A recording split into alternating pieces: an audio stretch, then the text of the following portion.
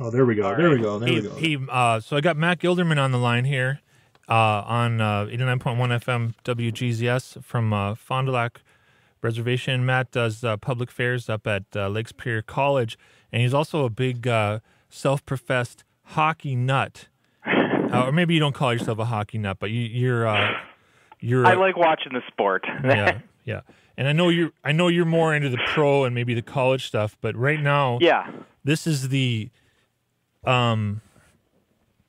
this is like I remember growing up, and I'm not a hockey player either. I played other sports, not very well, but I played other sports, and but this is the time that, you know, I don't know if they're still doing it or not, but I mean the teachers are pulling out the big, you know, AV cart thing, you know, and we're putting it on in the classroom, and families are gathering together, and this is like they say the Great Minnesota Get-Togethers at the State Fair, and a lot of people go to that, but everybody watches hockey. It's amazing, especially, you know, at the high school level to have 18,000 people at a game where nobody's older than the age of 18, basically. So it's the mystique, I guess. You know, it is Minnesota, and we love our hockey. So yeah.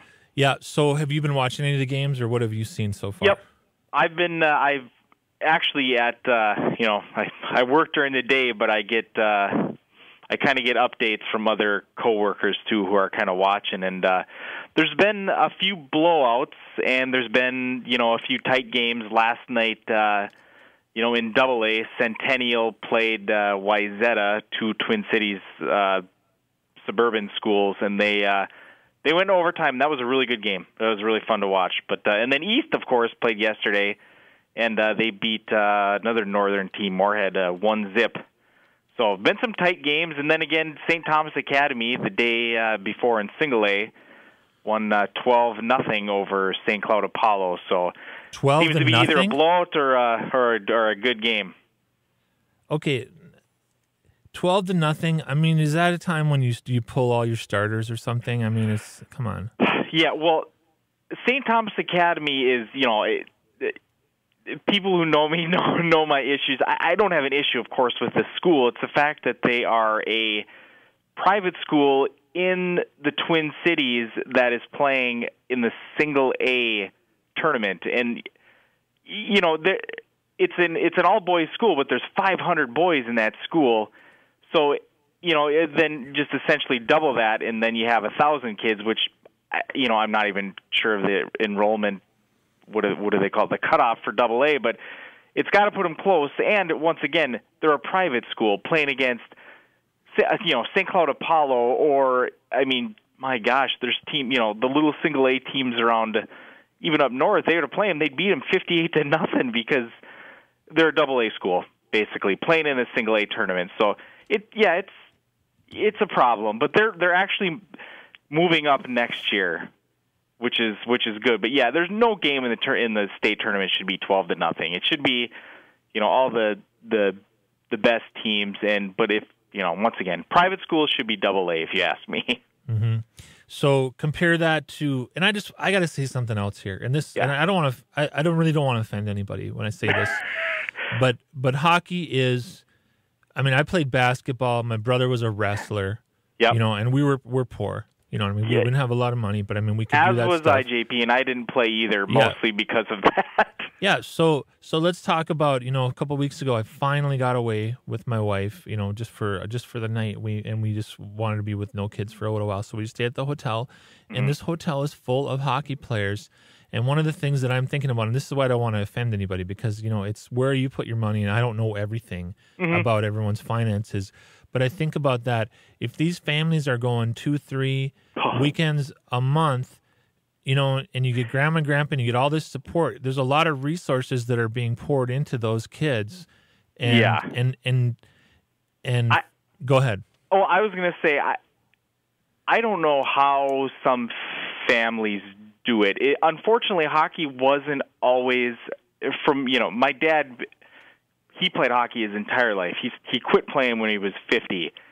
He you know, basically explained it's not the same as it was. Anybody could play back then. I mean, anybody can play now, but it is very expensive. Tournaments are really expensive. Equipment is through the roof.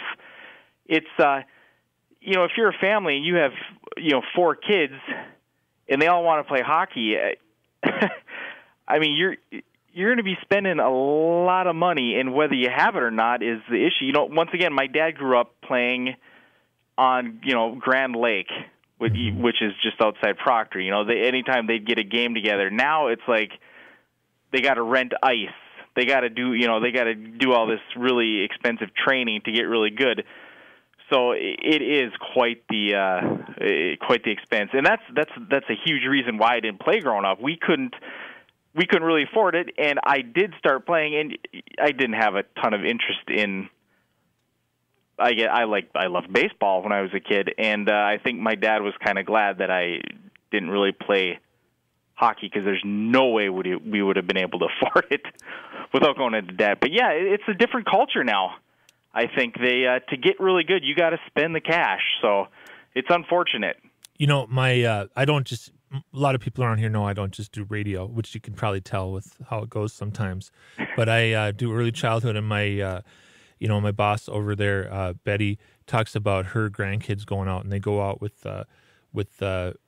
their dad, and they clear the ice, on their little pond that they have back there, and that's a big sacrifice, getting the lights out there and stuff. And, and it seems a little bit to me like there's more of like a professionalizing of it versus like you talked about with your dad, or I'm thinking about these little, these kids that are just, love sports, and it's a family thing they do together. And there's not as much. There actually was a documentary called Pond Hockey.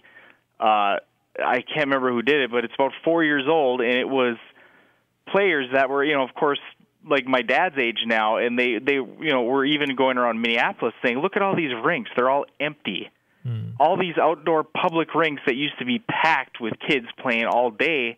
I'm almost 36. Even growing up, I mean, more than 20 years ago now, we'd even go out and just mess around out on the rink. Didn't need any big equipment or anything like that. But yeah, no, I mean, there's players in the NHL now that have never played outside, which is mind-boggling. I mean, really good players, which is astounding because they want to get them inside. I mean, this is, from what I know, and get the best training on the best ice possible when, that's not always the point. We're not, hockey shouldn't be about making the NHL. Of course, this is going to sound cliche, but it should be about having fun. Mm-hmm. So. Yeah, and the sportsmanship and all that stuff. So let's talk about Hermantown. And you were mentioning that they have like I shouldn't use a pro analogy, but they have like a farm team. They have little preschoolers or little kindergartners that are going out all the way up to, Yeah, every public school, I shouldn't say public school, but town. If they like hockey, they have a hockey program. Hermantown's got a great program where they start in Hermantown, I would say mites, and go up, and they if the players really work hard, they can they develop them to be great players, and then eventually East has the same thing, Denfeld, all those teams. Cloquet, oh my gosh, Cloquet has a wonderful program. Mm-hmm. Yep, right, we do. Yeah, and eventually if they make the varsity team, that's good. So that's how they develop players, I guess. So, but let's just, and this is sort of singling out a school, but we're not going to, there's no issues. In fact, my daughter says she wants to go there next year, so I don't know how I'm going to do that. But anyway, Marshall. Yeah. So you have a kid here, out in Fond du Lac Res or whatever, that's growing up, and they're, mom and dad and grandma and grandpa are taking them to all the games, and they're, and they invest all this time in them, and they're good, and they get to be 15, and they go to Marshall and they start playing for Marshall. Then what effect is that having on the results that those teams are seeing, like Hermantown and Cloquet and, Cloquet? Oh, I guess it is Cloquet, Esco, Carleton. But, I mean, some of these schools around here. Well, okay, if you're saying, someone from Fond du Lac is a very good player, let's just say they would be in the Cloquet school district. But I suppose unless they were developed by the Cloquet youth programs and everything, and then they went to Marshall, I guess you look at it in the way that Cloquet is missing out on that good player, And Marshall can do that. A private school can do that. Because how do I explain this? They can recruit. Which is absolutely fine. But, in my opinion, if they're going to go to the state tournament, they should be in the highest bracket. So does that make sense? Yeah, I think your argument makes sense, and I can't advocate for or against it. But I think the argument makes sense. Neither can I. It's either way. It's if a team is well coached and they have players that hustle, that's wonderful. And St. Thomas Academy epitomizes that. They're a great team, but they're playing teams where they basically, even Cloquet, they actually anywhere up north, they really have to scratch and claw for players because we're not surrounded by 4 million potential hockey players like they are in the Twin Cities. Mm-hmm. So a private school, I think they do have an advantage because they don't have to develop players. Other schools develop them, and the players can choose to come to Marshall if they want. Yeah. So. Mm-hmm. So, yeah. Well, let's talk about some of the games. So we got what's happening tonight and tomorrow night now. So East is playing Edina today. So it's the Cake Eaters of the North versus the Cake Eaters of the Twin Cities. By the way, I went to East and I don't know where all this cake was. I as did I, JB. We've talked about that. I grew up down by the McDonald's on 20th Avenue East. So I was not one of the Cake Eaters, and they call them that. I think that's kind of an antiquated nickname. So Edina, I think it still applies.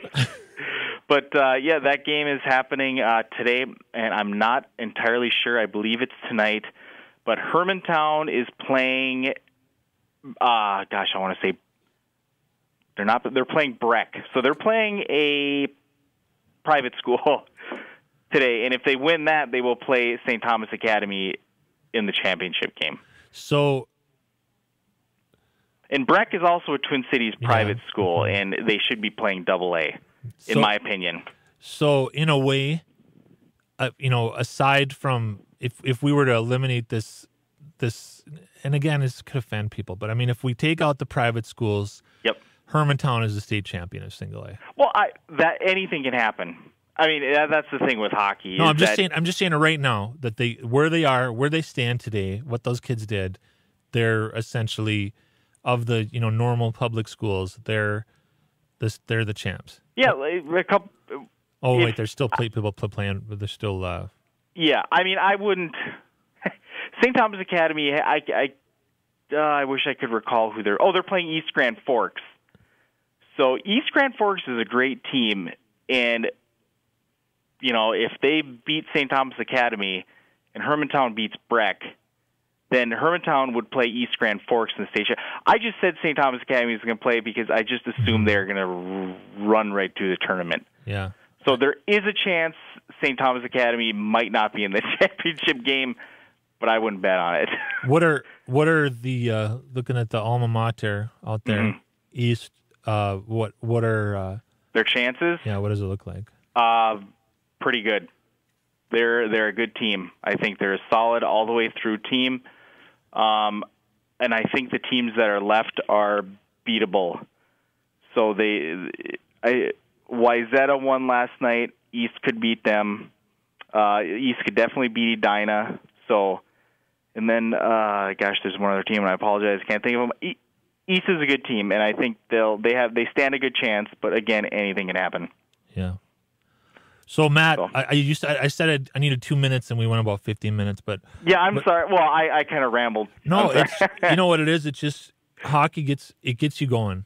It gets people going around here, and even people like me who are. I haven't watched a single game in the tournament. I'm interested in it.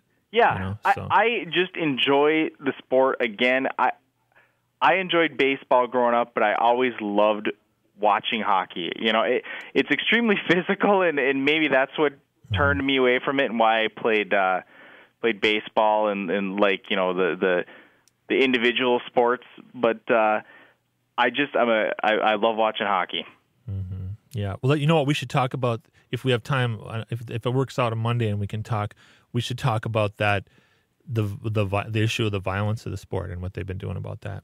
Sure. But so Matt Gilderman, Public Affairs up at Lake Superior College. You got anything you want to anything up there going on right now we need to know about? No. LSC still running along. Yep. we're doing we're doing great. We keep adding on, which is good. So anyway, nothing super exciting going on up here. Okay, well, but business as usual. I appreciate the time with you this morning. Thanks a lot, Matt. Yep, thanks, JP. Have a good one. Yep. Matt Gilderman, Public Affairs up at Lake Superior College and a self-professed hockey nut.